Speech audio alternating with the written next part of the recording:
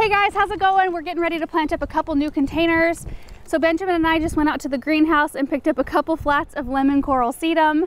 There was a reason why I bought the big stroller. I can fit a flat down here and a flat right here, which is very handy. So we're gonna plant these containers right underneath this beautifully blooming redbud tree, and Russell's up in it. I don't know if you can see him, but I've got these beautiful new urns that have low bowls, which I thought the sedum would be really pretty in. So I'm just gonna get everything set up and then I'll explain kind of my thought process behind this area. So we've got this urn ready to go. We've got it set up on drip. Let me show you how we did that. We've got a drip tubing right here that feeds all of these boxwoods. So we tied into that with 1/4-inch black drip tubing that travels along the ground and goes up under the container through the drain hole. It comes to this barbed cross right here, which enables us to go 3 different directions. So there's a short piece of drip tubing here, and then a 1/2 gallon per hour emitter on the end of each one. That way we can kind of spread these apart equidistant, you know, cut this planter into thirds. That way we get equal water. So all I need to do then is put soil in here and plant, but we have one more urn to set up. So we'll show you kind of from start to finish how we do this. So I've got my 1/4-inch drip tubing and I'm just gonna put it down through the drain hole, and I can tip that to make sure I'm making it through the hole on the pillar here. See how it goes right down through there? And I'll get it all the way down to the ground, and then Aaron's gonna help me tip the whole planter so I can reach underneath and grab the drip tube from under. All right, I got it, so I'm just gonna pull a little bit of a length here. So I'm gonna punch into this drip tube with my punch tool. And then I've got a coupler on the end of my 1/4-inch tubing here that will just pop right in, like that. I'm gonna put on a barbed cross, and I'm gonna get all 3 of these tubes attached. Before I put on the emitters, I'm gonna slide these stakes onto each tube. Then I'm gonna attach the black barbed end to the end of each tube.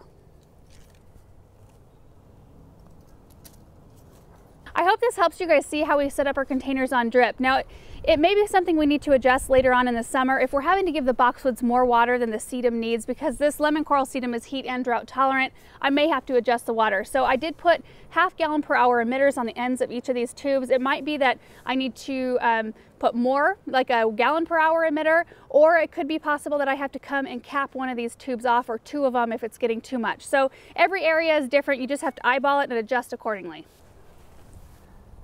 He's asleep. So let's start planting this urn up first. Let me show you kind of a close-up of this lemon coral. It's a really pretty kind of pillowy looking sedum, really soft, and it adds a really bright pop to the garden. And I thought it would be really pretty alongside, like, contrasting this black bench. And then also in low bowls, I love to do kind of low mounded arrangements. And the beauty of doing just one thing in a container is kind of twofold for me. One, it's super easy maintenance because you're not dealing with any different water requirements for different plants. It also is really peaceful to look at. I'm actually going to try to do more mono containers. That's what we call them, monos, meaning one type of plant. I just love the way it looks. I love to see that in gardens. It looks like somebody was able to practice a little restraint and a little bit more kind of thought behind the design, instead of just, you know, running to the garden center and picking up everything that's in bloom and shoving it all in a pot. And I do that too, and that is fun. But it's kind of neat to do something a little bit different. So I'm really looking forward to these containers this year. This is also in a spot that it's really kind of early in the morning right now, and it gets kind of dappled light through the morning hours, and then in the afternoon it gets good sun. These can take part sun to sun, so I think that they're gonna thrive and do really well in this spot. So now, since this is a container and these are a succulent, you guys know me, I like to put quite a bit in a container. I think I can fit 5 or 6 in here, and they will be just really happy in here, and they'll kind of spread out, fill in, might kind of grace the edges just a little bit.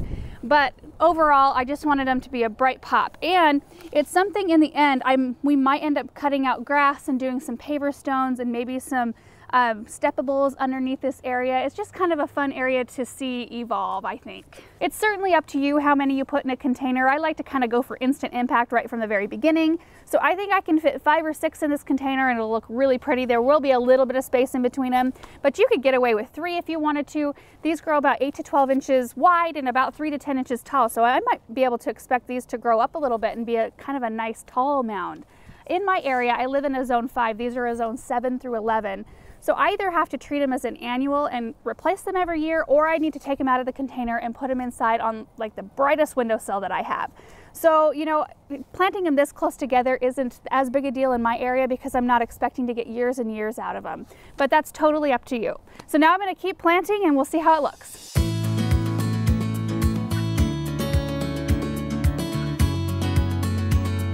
All right, guys, I absolutely adore how this area turned out. Isn't it so elegant and inviting looking? I think sometimes practicing some restraint and using just one type of plant rather than a whole bunch of different types is just the way to go for some designs. And just the overall look of this whole area is just so pretty. I mean, look up, look at this.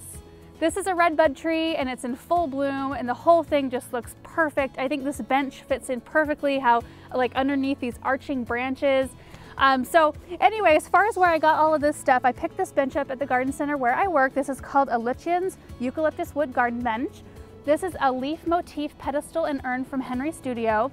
And this is not the last of the Lemon Coral Sedum you're gonna see from me this year. I'm planning on putting it in one of our huge flower projects we have coming up, as well as I'm gonna be planting it in a lot of our landscapes. So be prepared, prepare yourself, you're gonna see a whole lot more. Thank you guys so much for watching this video today, and we will see you in the next one. Bye.